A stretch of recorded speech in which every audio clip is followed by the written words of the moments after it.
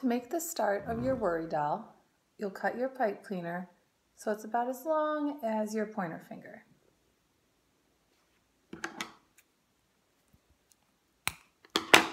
Then, cut off another piece of pipe cleaner about the same length. It's okay if they're not exact.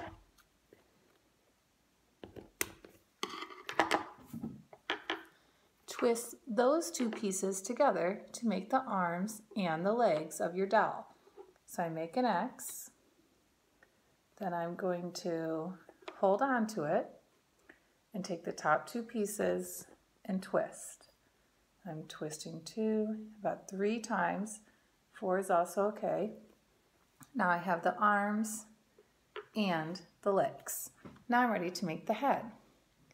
I'll take the last piece of pipe cleaner, fold it in half, hold on to the top so you can see a little head shape, and then twist, twist underneath. I have my head.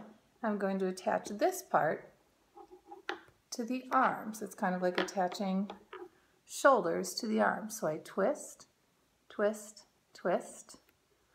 Then the other part, I twist, twist, twist.